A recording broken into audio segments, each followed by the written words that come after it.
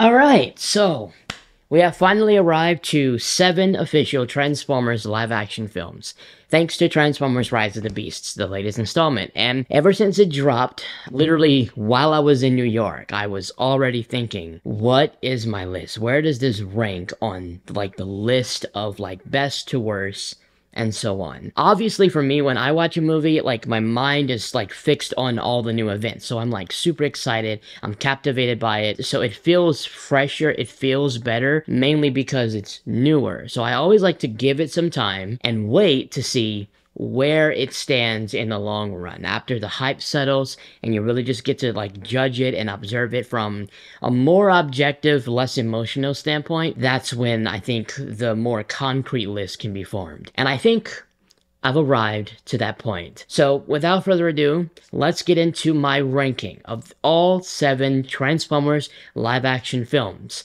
from 2007 to 2023. Alfonso, this is Optimus Prime. Transform and roll out!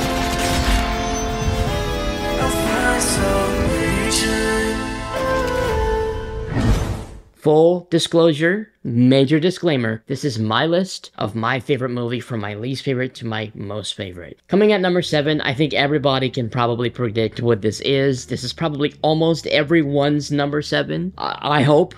That is Transformers: The Last Knight, released in 2017, directed by Michael Bay. This movie, you know, most people have like nothing but hate and rage for this film. While I understand that. I really just like, I have more like of a disappointment, like more of a letdown, because this film had the potential to be so much greater than what the actual final product was. Like, I think that the choices for the final product were just poorly made. I mean, as a kid, when I watched this initially, you know, I enjoyed watching it for my first time, because when I got out of the theater, I initially was just thinking about the action.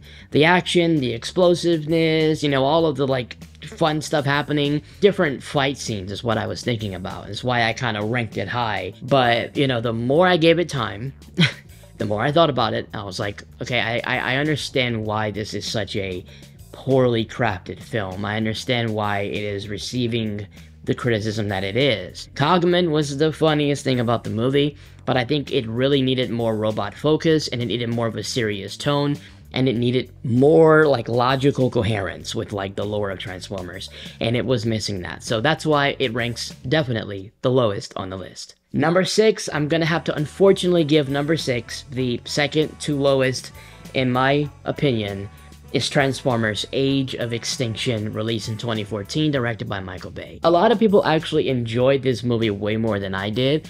I actually kind of enjoyed the approaching to and the anticipation of the film more than the film itself. I think the final act of the film is what I enjoy the most about it. Now, there's things that I adore about this movie, please don't get me wrong. I mean, Lockdown's presence, the debut of the Dinobots, I love Drift being introduced.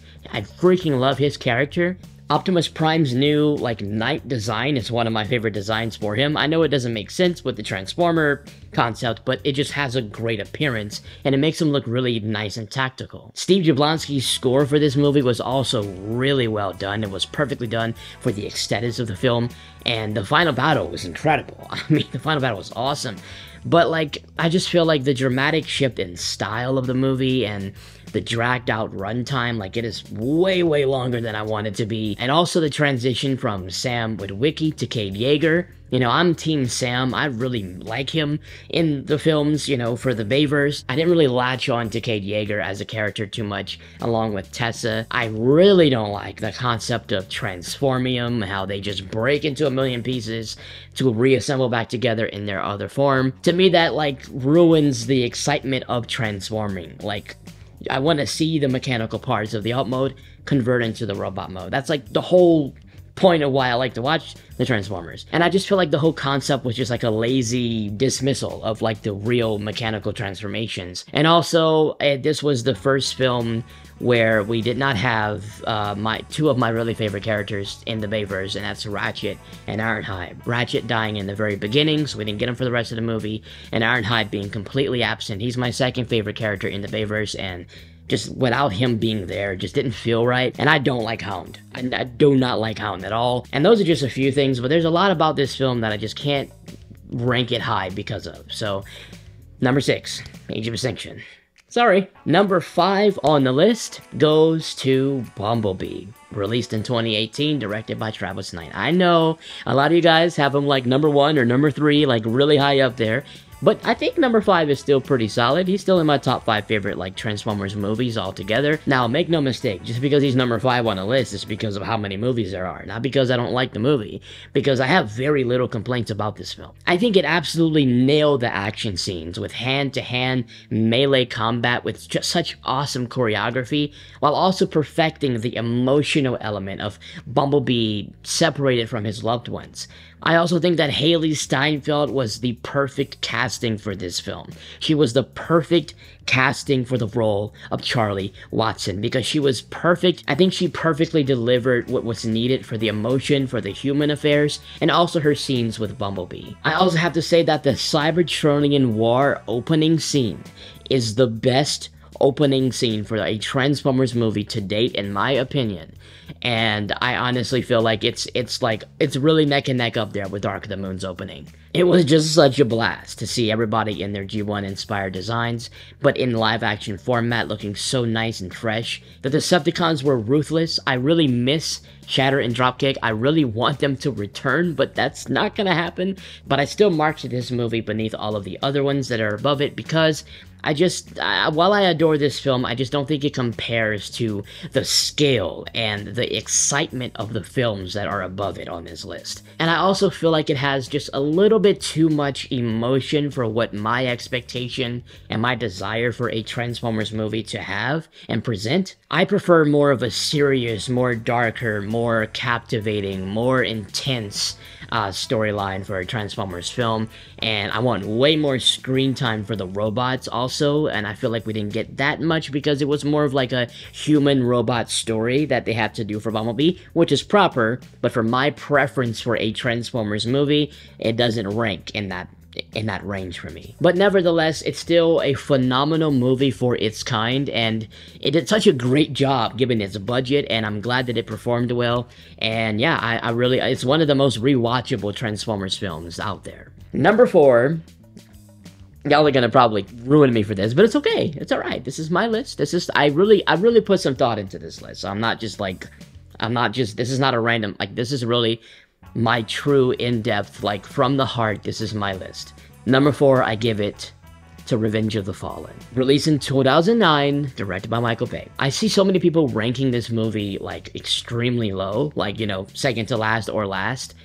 But I honestly don't dislike this movie as much as other people do. Now, is it a good movie from, like, objective standards? No. Does it have the best writing? Absolutely not.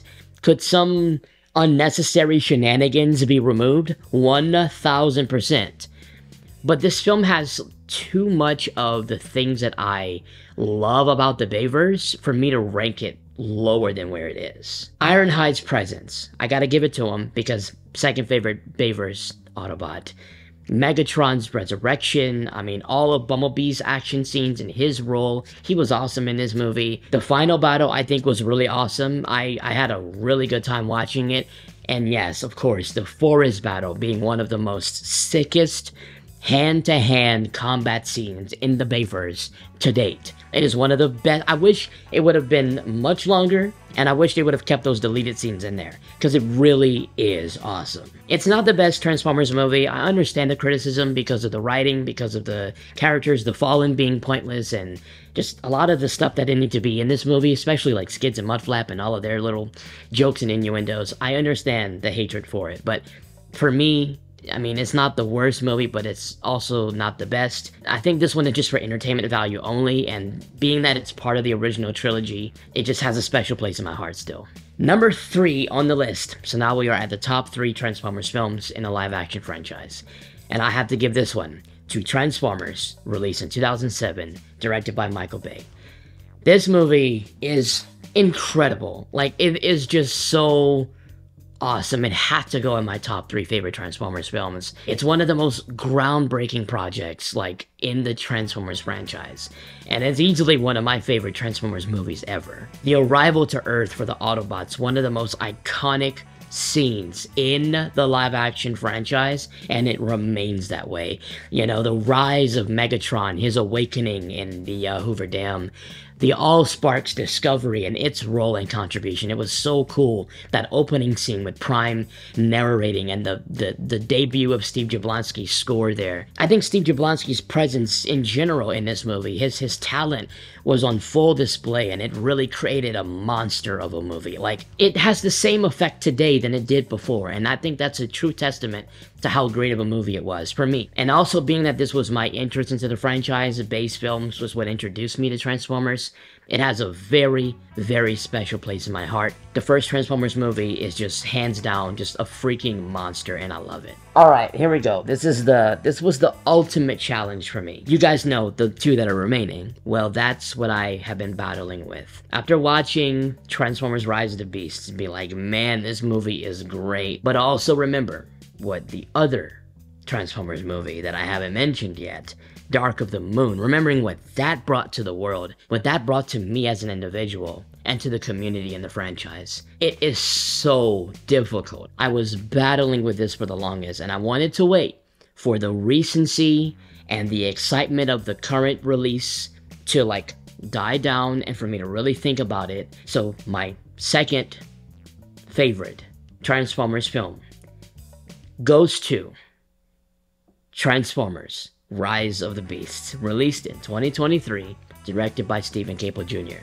While I adore this film, and I genuinely believe that this is one of the best Transformers movies we've ever gotten, I have to mark it at number 2. Still a phenomenal movie though. From action to the robot screen time, to the well-depicted emotion of the characters, to the humor involved. I have to say they crafted this movie with a lot of care, and it really shows. It's not a perfect movie by any means necessary. It does have its flaws, like every Transformers movie does. Even though it has the flaws that it has, I still think it ranks high on the list. And the reason why is because I think this movie does the best job at representing the entirety of what Transformers is known for. It has a really good, solid balance. It tries to give you that spectacle and that action, kind of like what Michael Bay did, while also giving you the heart and the emotion, the connection to the characters, which fans adore, while also giving you accurate G1 lore integration with the debut of Planet Unicron, with the mention of Primus and what that could mean in the future, the presence of dark energy, which we know is Energon, Prime's character arc being accurately depicted. There's so much that they did in this film. The Beast Wars characters, the Beast Wars universe in general, finally getting some attention, getting recognized. And on top of all of that, you know, the Brooklyn style, the hip-hop style, I actually really appreciate, because it's a change of pace. It's unique. It stands out. It's not following the same framework and same style as, like, the rock and roll, the Linkin Park. I mean, Transformers and rock and roll has been, like, synced up since the 80s. But this was a bold, like, you know what? Let's give another culture some attention. Let's show some, like, a different culture for once. And I think that was cool, because there are Transformers fans that align more with that kind of style, with that kind of culture, than the others. This film, I truly believe, is the start of something amazing, and I'm really hopeful for the future, because this is a strong foundation that they're building on, and the characters and the storyline that they can bring in, and it looks like they're paying attention to G1 lore, can really also help with G1 fans not complaining about Transformers movies so much. And lastly, finally, ultimately, there is only one movie left, so you know what I'm gonna say. The number 1 movie out of the list, still for me, is Transformers Dark of the Moon, released in 2011, directed by Michael Bay. There's just no comparison, guys, like, when it comes to this movie. Like, I had Rise of the Beasts in this position for a while, until I revisited Dark of the Moon. And I just cannot conclude that this movie is not the best. For me, like, I just can't do it. I don't know, there's just something very special about it that connects to me on a deep level. Like, it inspired me to even like start making videos. Like, it's truly that special. It crushes on every scale, on every measure. The designs of the characters, the scoring, the action, even the scale of the movie and the production itself, the anticipation journey, the figures, the humor in the movie, the robot cast and how awesome they were, Optimus Prime's presence in this film, the plot twist of Sentinel Prime's betrayal, the explosive final battle, the chill of the Decepticon invasion, the heroism of the surprise Autobots return, Sam Witwicky's final contribution, everything. Everything. From sacrifice to victory, from sorrow to triumph. This was the ultimate climax, pretty much, of the Bayverse trilogy. It was designed almost to be the final installment for Bayverse. You can tell by the way that it concluded. It doesn't level up with like the robot emotion like Rise of the Beast does, and I think that's important, you know, because it helps you connect to the robots more than just the humans. I think the human emotion was more felt in Dark of the Moon than in Rise of the Beast. You know, it was more of the robot emotion. So that's why it's kind of neck and neck, because when you can connect to the Transformers, that's a huge deal, because it's a Transformers movie. So that's why it's like, objectively, I'm like, But for my favorite, I gotta give it to Dark of the Moon. This, in my opinion, is Michael Bay's most crowned Transformers project. I don't like Ironhide's death. That's my least favorite thing about the movie, honestly. Ironhide passing away, because, like I said, second favorite Bayverse Autobot, I want him to be around, and he deserved to be around at least for the final battle. You could have killed him off at the end or something. So yes, Dark of the Moon wins the day for me, and I will cherish this movie forever. I think I'm really comfortable with this list of my favorites. I think this is a good depiction, a good representation of like where everything stands. As a matter of fact, I love something in every Transformers movie, even The Last Knight. There's something I love in every movie. That's my list, guys. Hope you guys understand. Relax. I know I put Revenge of the Fallen up there above Bumblebee, but the scale of that movie was just larger, and it's more fun. It's the original trilogy. I had to put it up there. Let me know what you guys think about this list in the comment section below, and also let me know what your list is. What is your ranking for the 7 live-action Transformers films on this scale from least to most favorite? And also tell me, why do you think that number 1 is the best in your opinion? That's the list. Thanks for tuning in. If you enjoyed this video, drop a like on it. If you're new, subscribe. Follow me on IG, Twitter, and TikTok at Alfonso Nation for all. And yeah, let's freaking go. Rise of the Beast. It's still peak. And Dark of the Moon. That's my movie. Thanks for watching. I'll see you guys in the next one. Home team.